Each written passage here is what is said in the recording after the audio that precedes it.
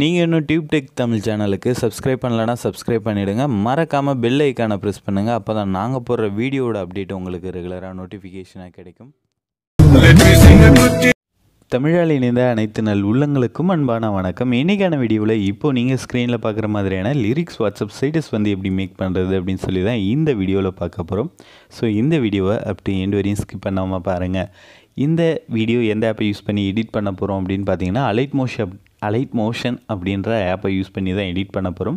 So இந்த app வந்து play ஸ்டோரில் அவைலபிளாக இருக்குது. நீங்கள் ப்ளே ஸ்டோர் போய்ட்டு டவுன்லோட் பண்ணிக்கலாம். அப்படி இல்லைனா டிஸ்கிரிப்ஷனில் நான் லிங்க் வந்து கொடுத்துருக்கேன். ஸோ இந்த லிங்க்கு கிளிக் பண்ணி கூட நீங்கள் டவுன்லோட் பண்ணிக்கலாம். ஓகே, டவுன்லோட் பண்ணதுக்கப்புறம் ஓப்பன் பண்ணிங்கன்னா ஸ்க்ரீன் அப்பியரன்ஸ் இப்படி தான் இருக்கும் இந்த ஆப்பில். ஸோ இந்த ஆப்போட பேசிக் எடிட்டிங் பற்றி ப்ரீவியஸ் வீடியோஸில் நம்ம வந்து பார்த்தாச்சு. ஸோ அந்த வீடியோஸில் நீங்கள் இன்னும் பார்க்கல அப்படின்னா டிஸ்கிரிப்ஷனில் லிங்க் வந்து கொடுக்குறேன். அந்த வீடியோ பார்த்துட்டு அதுக்கப்புறம் இந்த வீடியோ பார்த்தீங்க அப்படின்னா இன்னும் கொஞ்சம் உங்களுக்கு ஈஸியாக புரியும். ஓகே, இந்த ஆப்பை ஓப்பன் பண்ணதுக்கப்புறம் கீழே இருக்கக்கூடிய ப்ளஸ் சிம்பிளை வந்து கிளிக் பண்ணிவிட்டு நீங்கள் என்ன ரேஷியோவில் வீடியோ மேக் பண்ண போகிறீங்களோ அந்த ரேஷியோ வந்து செலக்ட் பண்ணிக்கோங்க.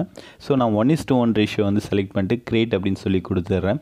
கொடுத்ததுக்கப்புறம் கீழே இருக்கக்கூடிய ப்ளஸ் சிம்பிள், அதில் மீடியா ஆப்ஷன், அதில் கீழே இருக்கக்கூடிய view all photos and videos அப்படின்ற ஆப்ஷன் போய்ட்டு நீங்கள் என்ன பேக்ரவுண்ட் இமேஜ் வச்சு வீடியோ மேக் பண்ண போகிறீங்களோ அந்த இமேஜை வந்து செலக்ட் பண்ணிக்கோங்க. ஸோ நான் இப்போது குட்டி ஸ்டோரி சாங் வச்சு எடிட் பண்ணுறதுனால அந்த வீடியோ சாங்க்கு ரிலேட்டடான இமேஜஸ் வந்து நான் ஆட் பண்ணிக்கிறேன். இந்த வீடியோவில் நான் யூஸ் பண்ணக்கூடிய ஃபாண்ட் அப்புறம் பேக்ரவுண்ட் இமேஜ் ரெண்டுமே வந்து நான் டிஸ்கிரிப்ஷனில் டவுன்லோட் லிங்க்காக வந்து கொடுக்குறேன். மறக்காமல் டவுன்லோட் பண்ணி அதுக்கப்புறம் இந்த வீடியோ வந்து எடிட் பண்ணிக்கோங்க. ஓகே, இப்போ பார்த்தீங்க அப்படின்னா ஒரு இமேஜ் வந்து ஆட் பண்ணிட்டோம். ஸோ இதே மாதிரி இன்னொரு இமேஜை வந்து நம்ம ஆட் பண்ண போகிறோம். ஸோ ஏன் அப்படின்னா இதில் வந்து சின்னதாக ஒரு ட்ரான்சிஷன் எஃபெக்ட் வந்து ஆட் பண்ண போகிறோம். அதனால் 2 இமேஜ் வச்சுருந்தால் தான் பண்ண முடியும். ஸோ நான் இன்னொரு இமேஜை வந்து ஆட் பண்ணிக்கிட்டேன். ஸோ 2 இமேஜுக்கும் பார்த்தீங்க அப்படின்னா கரெக்டாக வந்து ஸ்க்ரீனில் செட் ஆகணும். ஆனால் இந்த இமேஜ் பார்த்திங்கன்னா, அதாவது நான் 2வது ஆட் பண்ணியிருக்கக்கூடிய இமேஜ் பாருங்கள். இந்த இமேஜோட சைஸ் கொஞ்சம் சின்னதாக இருக்கிறதுனால அதை செலக்ட் பண்ணிவிட்டு மேலே இருக்கக்கூடிய 3 டாட்டை கிளிக் பண்ணி ஃபில் ஸ்க்ரீன் அப்படின்ற ஆப்ஷன் வந்து கொடுத்தீங்க அப்படின்னா எந்த இமேஜாக இருந்தாலும் அது ஆட்டோமேட்டிக்காக ஸ்க்ரீனில் வந்து செட் ஆகிடும். அதுக்கப்புறம் என்ன பண்ணோம் அப்படின்னு பார்த்தீங்கன்னா, ஃபஸ்ட்டு இருக்கக்கூடிய இமேஜை செலக்ட் பண்ணிட்டு எஃபெக்ட்ஸ் போங்க. அதில் ஆட் எஃபெக்ட் அப்படின்ற ஆப்ஷன் போயிட்டு மேலே பார்த்தீங்கன்னா கலர் அண்ட் லைட் அப்படின்னு சொல்லி கொடுத்துருப்பாங்க. ஸோ அதை கீழே ஸ்க்ரோல் பண்ணிட்டே வந்தீங்கன்னா கலர், அதாவது சேச்சுரேஷன் அண்ட் வைப்ரன்ஸ் அப்படின்னு இருக்கும். ஸோ இந்த ஆப்ஷனை வந்து ஆட் பண்ணுங்கள். அதாவது இந்த எஃபெக்ட் ஆட் பண்ணிவிட்டு இதில் சேச்சுரேஷன் அப்படின்றது பாருங்கள், அதை வந்து -1 வந்து செட் பண்ணிக்கோங்க. செட் பண்ணதுக்கப்புறம் அகைன் நீங்கள் அந்த ஃபில்டரை வந்து இதுலேயும் வந்து பேஸ்ட் பண்ணிக்கலாம். ஸோ அது எப்படி பேஸ்ட் பண்ணுறது அப்படின்னா, ஃபஸ்ட் இமேஜை செலக்ட் பண்ணிட்டு எஃபெக்ட் போய்ட்டு கீழே இருக்கக்கூடிய 3 டாட்டை கிளிக் பண்ணி காப்பி எஃபெக்ட் அப்படின்னு சொல்லி கொடுத்துட்டு 2வது இமேஜை செலக்ட் பண்ணி அதில் எஃபெக்ட்ஸ் போயிட்டு கீழே இருக்கக்கூடிய 3 டாட்டை கிளிக் பண்ணி பேஸ்ட் எஃபெக்ட் அப்படின்னு கொடுத்தீங்க அப்படின்னா இதுலேயும் அந்த எஃபெக்ட் வந்து ஆட் ஆகிடும். ஸோ அதுக்கப்புறம் அகைன் அந்த ஃபஸ்ட் இமேஜில் அந்த எஃபெக்டை ஓப்பன் பண்ணிவிட்டு ஸ்டார்டிங்கில் ஒரு கீ ஃப்ரேமும் எண்டில் ஒரு கீ ஃப்ரேமும் ஆட் பண்ணிக்கோங்க. எண்டு கீ ஃப்ரேம் மேலே வச்சுட்டு சேச்சுரேஷனை உங்களுக்கு தகுந்த, அதாவது உங்களுக்கு என்ன கலர் வேணுமோ, எந்த அளவுக்கு கலர் பிரைட்னஸ் வேணுமோ அந்த அளவுக்கு சேச்சுரேஷனை இன்க்ரீஸ் பண்ணிக்கோங்க. சேம் மெத்தடை 2வது இருக்கக்கூடிய இமேஜ்லேயும் பண்ணிக்கோங்க. ஸோ பண்ணிவிட்டு ப்ளே பண்ணி பார்த்தீங்க அப்படின்னா ஸ்டார்டிங்கில் பிளாக் அண்ட் ஒயிட்டில் இருக்கும், போக போக கலர் இமேஜாக வந்து சேஞ்ச் ஆகும். ஸோ இதுக்கப்புறம் என்ன பண்ணோம் அப்படின்னு பார்த்தீங்கன்னா அகெயின் அந்த ஃபஸ்ட்டு இருக்கக்கூடிய இமேஜ் ஆப்ஷனை வந்து செலக்ட் பண்ணிவிட்டு எஃபெக்ட்ஸ் போங்க. அதில் ஆட் எஃபெக்ட் அப்படின்ற ஆப்ஷன் போய்ட்டு மேலே ஸ்க்ரோல் பண்ணிட்டே வாங்க. 3D அப்படின்னு சொல்லி கொடுத்துருப்பாங்க. அதை வந்து செலக்ட் பண்ணிவிட்டு கீழே ஸ்க்ரோல் பண்ணிட்டே வந்தீங்கன்னா ஃப்ளிப் லேயர் அப்படின்ற எஃபெக்ட் இருக்கும். ஸோ அதை வந்து ஆட் பண்ணிக்கோங்க. ஸோ இதை வச்சு என்ன பண்ண போகிறோம் அப்படின்னு பார்த்தீங்கன்னா இமேஜை வந்து 3D எஃபெக்ட்டுக்கு வந்து கொண்டு வர போகிறோம். அதாவது ரொட்டேட் பண்ணுற மாதிரி பண்ண போகிறோம். ஸோ ஃப்ளிப் லேயரை வந்து அகைன் ஓப்பன் பண்ணிவிட்டு ஆங்கிள், ஆக்சிஸ், கிராப், அதுபோல் நிறைய வந்து ஆப்ஷன் வந்து கொடுத்துருப்பாங்க. ஸோ இதில் நம்ம எதை வந்து சேஞ்ச் பண்ண போகிறோம் அப்படின்னு பார்த்தீங்கன்னா வெறும் ஆங்கிள் மட்டும்தான் சேஞ்ச் பண்ண போகிறோம். ஸோ ஸ்டார்டிங்கில் ஒரு கீ ஃப்ரேம் வந்து ஆட் பண்ணிக்கோங்க. சைடில் இருக்கக்கூடிய அந்த டைமண்ட் சிம்பிளை வந்து கிளிக் பண்ணிவிட்டு இதில் நீங்கள் வந்து அந்த ஆங்கிள் எதுவும் சேஞ்ச் பண்ண தேவையில்லை. ஸோ அந்த இமேஜோட சென்டரில் அகைன் ஒரு கீ ஃப்ரேம் ஆட் பண்ணுங்கள். ஸோ அதே மாதிரி எண்டுலேயும் ஒரு கீ ஃப்ரேம் வந்து ஆட் பண்ணிக்கோங்க. மொத்தமாக 3 கீ ஃப்ரேம் ஆட் பண்ணுங்கள். ஆட் பண்ணிவிட்டு அதுக்கப்புறம் தான் வந்து வேல்யூ சேஞ்ச் பண்ண போகிறோம். ஸோ அதாவது 2வது இருக்கக்கூடிய கீ ஃப்ரேம் மேலே வச்சுட்டு சேச்சுரேஷனை வந்து ஆங்கிளை வந்து மைனஸில் கொண்டு போங்க. ஸோ நீங்கள் ஆட் பண்ணியிருக்கக்கூடிய இமேஜோட டியூரேஷன் பொறுத்து இந்த ஆங்கிள் வேல்யூ வந்து சேஞ்ச் ஆகும். ஸோ இப்போ நான் வெறும் 2 செகண்டுன்றதுனால கொஞ்சம் அதிகமாகவே வச்சுருக்கேன். ஸோ நீங்கள் 30 செகண்டுக்கு பண்ணுறதா இருந்தால் அதை கம்மியாகவே வச்சுக்கோங்க. ஸோ வச்சுட்டு ப்ளே பண்ணி பார்த்தோம் அப்படின்னா ஃபோட்டோ வந்து ஃப்ளிப் ஆகிறது நல்லா தெரியும். ஸோ அதுக்கப்புறம் அகைன் வந்து ஃப்ளிப் லேயர் வந்து ஓப்பன் பண்ணிக்கோங்க. ஸோ ஏன் அப்படின்னா இது வந்து கம்ப்ளீட் ஆகலை.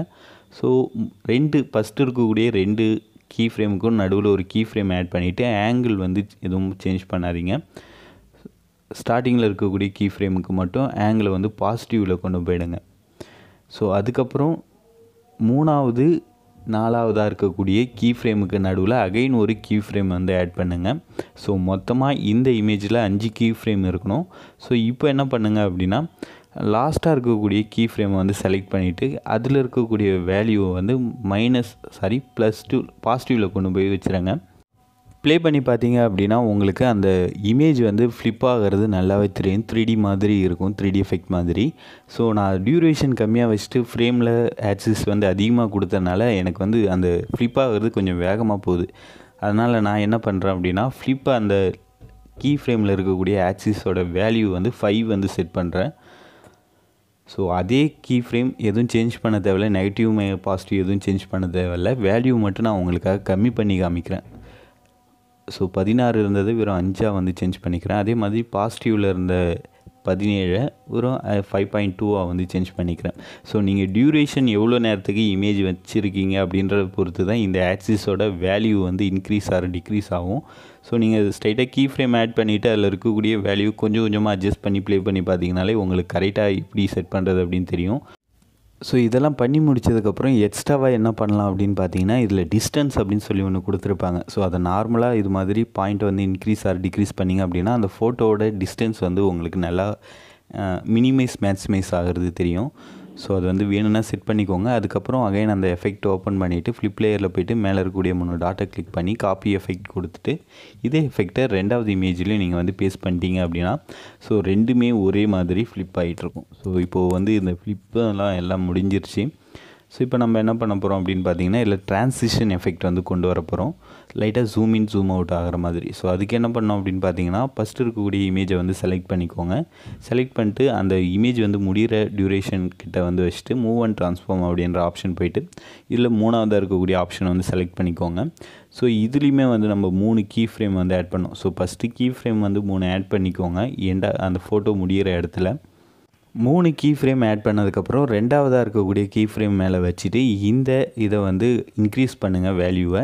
ஸோ அதே மாதிரி 3வதாக இருக்கக்கூடிய கீ ஃப்ரேம் மேலே வச்சுட்டு இன்க்ரீஸ் பண்ண வேல்யூவை மினிமைஸ் பண்ணுங்கள். ஸோ இப்போது நீங்கள் ப்ளே பண்ணிங்க அப்படின்னா அந்த இமேஜ் வந்து ஜூம் ஆகிட்டு டக்குன்னு மினிமைஸ் ஆகும். ஸோ அதுக்கப்புறம் 2வதாக நம்ம ஆட் பண்ணியிருக்கோம்ல, ஸோ அந்த இமேஜோட ஸ்டார்டிங்கில் அகைன் வந்து என்ன பண்ணுங்கன்னா மூவ் அண்ட் ட்ரான்ஸ்ஃபார்ம் போயிடுங்க. மூவ் அண்ட் ட்ரான்ஸ்ஃபார்ம் போயிட்டு இப்போ எப்படி நம்ம 3 கீ ஃப்ரேம் வந்து ஆட் பண்ணமோ அதே மாதிரி இதுலேயும் வந்து கீ ஃப்ரேம் வந்து ஆட் பண்ணிக்கோங்க. அதாவது ஃபஸ்ட்டு பிக்கில் எண்டில் ஆட் பண்ணுவோம், 2வது பிக்கில் ஸ்டார்டிங்கில் ஆட் பண்ணுவோம். ஸோ கீ ஃப்ரேம் ஆட் பண்ணதுக்கப்புறம் 2வதாக இருக்கக்கூடிய அந்த கீ ஃப்ரேம் மேலே மட்டும் வச்சுட்டு வேல்யூ வந்து இன்க்ரீஸ் பண்ணிக்கோங்க. ஸோ இப்போ நீங்கள் ப்ளே பண்ணி பார்த்தீங்க அப்படின்னா ஜூம் இன் ஜூம் அவுட் ஆகும். ஸோ இது ஒரு ட்ரான்சிஷன் எஃபெக்ட் மாதிரி இருக்கும். ஸோ இப்போது நீங்கள் இந்த கீ ஃப்ரேமை கூட நீங்கள் அதாவது டியூரேஷன் தள்ளி போடலாம். ஸோ அது எப்படி அப்படின்னு பார்த்தீங்கன்னா இந்த கீ ஃப்ரேமை வந்து லாங் ப்ரெஸ் பண்ணிவிட்டு நீங்கள் எந்த இடத்துல மூவ் பண்ணி வைக்கணும்னு நினைக்கிறீங்களோ அந்த இடத்துல இது மாதிரி மூவ் பண்ணி வைக்கலாம். ஸோ ஸ்டார்டிங்கில் சின்னதாக கூட நீங்கள் கீ அனிமேஷன் பண்ணிவிட்டு அதை எந்த இடத்துல வேணாலும் மூவ் பண்ணி வச்சுக்கலாம். ஸோ இப்போ ட்ரான்சிஷன் எஃபெக்ட் வந்து முடிஞ்சிச்சு. அடுத்ததாக நம்ம வந்து டெக்ஸ்ட் வந்து எடிட் பண்ண போகிறோம். ஸோ ப்ளஸ் சிம்பிள் கொடுத்து சைடில் இருக்கக்கூடிய அந்த டெக்ஸ்ட் அப்படின்ற ஆப்ஷன் வந்து கிளிக் பண்ணுங்கள். டெக்ஸ்ட் ஆட் ஆகிடும். ஸோ அதில் நீங்கள் என்ன லிரிக்ஸ் வந்து பேஸ்ட் பண்ண போகிறீங்களோ இல்லை டைப் பண்ண போகிறீங்களோ அதை வந்து டைப் பண்ணிக்கோங்க. நான் குட்டி ஸ்டோரி அப்படின்றதுனால குட்டி அப்படின்னு சொல்லி டைப் பண்ணிவிட்டு அதுலேயே வந்து உங்களுக்கு ஃபாண்ட்டோட அலைன் ஆப்ஷன் அப்புறம் ஃபாண்ட் சூஸ் பண்ணுறது கலர் எல்லாமே கொடுத்துருப்பாங்க. ஸோ இந்த ஏரோ மார்க்கை கிளிக் பண்ணி நீங்கள் என்ன ஃபாண்ட் வந்து சூஸ் பண்ண போகிறீங்களோ அந்த ஃபாண்ட் வந்து சூஸ் பண்ணிக்கலாம். நீங்களே கூட ஃபாண்ட் இம்போர்ட் பண்ணி அதை வந்து அதாவது அந்த ஃபாண்ட்டை வந்து ஆட் பண்ணிக்கலாம். கீழே இருக்கக்கூடிய அந்த வியூ ஆல் ஃபாண்ட்டை கிளிக் பண்ணிவிட்டு நான் ஆல்ரெடி இம்போர்ட் பண்ணி வச்சுருக்கக்கூடிய ஒரு ஃபாண்ட்டை வந்து நான் சூஸ் பண்ணிக்கிறேன். ஸோ எப்படி ஃபாண்ட் இம்போர்ட் பண்ணுறது அப்படின்னு சொல்லி ப்ரீவியஸ் வீடியோவில் போட்டிருப்பேன். நீங்கள் இன்னும் பார்க்கல அப்படின்னா அந்த வீடியோவோட லிங்க் வந்து டிஸ்கிரிப்ஷனில் இருக்குது, கிளிக் பண்ணி பார்த்துக்கோங்க. டெக்ஸ்ட்டோட சைஸை வந்து இன்க்ரீஸ் பண்ணிவிட்டு இது மாதிரி வீடியோ டியூரேஷன் எவ்வளோ இருக்கோ அந்த அளவுக்கு அந்த டெக்ஸ்ட்டை வந்து எக்ஸ்பெண்ட் பண்ணிக்கோங்க.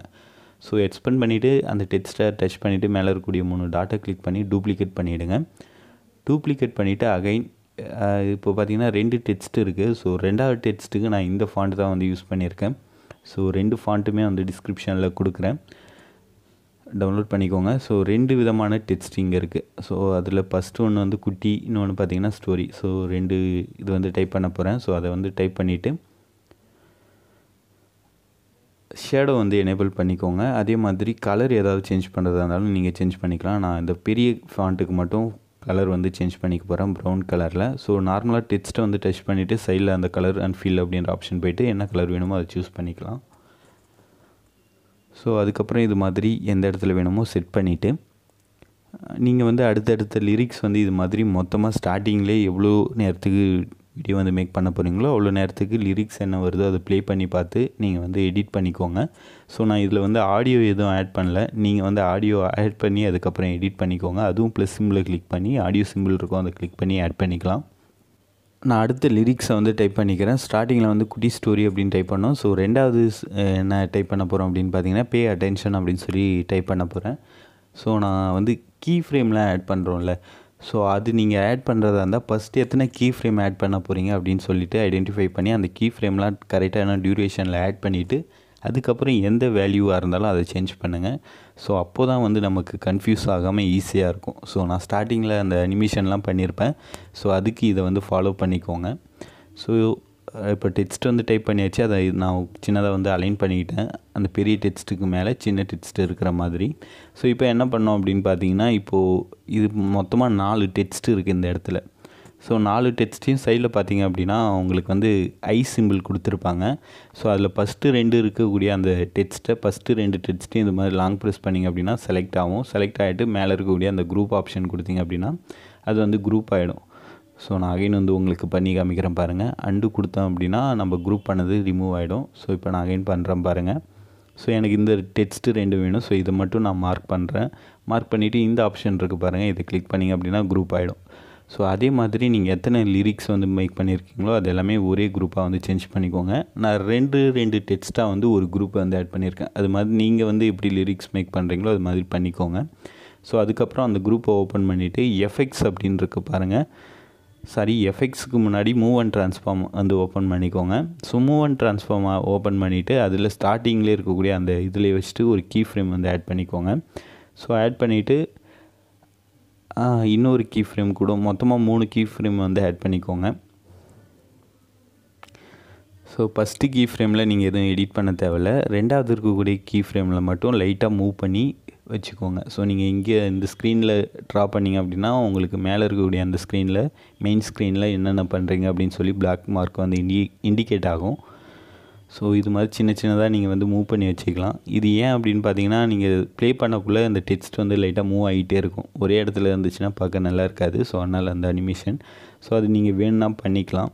ஸோ நான் ஃபஸ்ட்டு ஒரு டெக்ஸ்ட்டில் மட்டும் அதை பண்ணிட்டேன். ரெண்டாவது டெக்ஸ்ட்டில் நீங்கள் வேணும்னா பண்ணிக்கோங்க.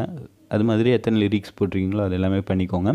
இப்போ என்ன பண்ணோம் அப்படின்னு பார்த்தீங்கன்னா இப்போ நம்ம பேக்ரவுண்டுக்கு வந்து ஃப்ளிப் லேயர் அப்படின்னு சொல்லிட்டு அனிமேஷன் பண்ணி வச்சுருப்போம்ல. ஸோ அதை வந்து காப்பி பண்ணிவிட்டு இந்த டெக்ஸ்ட்டில் வந்து அதை பேஸ்ட் பண்ணிவிடுங்க. அதே மாதிரி எத்தனை லிரிக்ஸ் வச்சுருக்கீங்களோ அத்தனை லிரிக்ஸ்லையும் அந்த ஃப்ளிப் லேயர் அப்படின்னு சொல்லி பேக்ரவுண்டில் வந்து எடிட் பண்ணியிருப்போம்ல.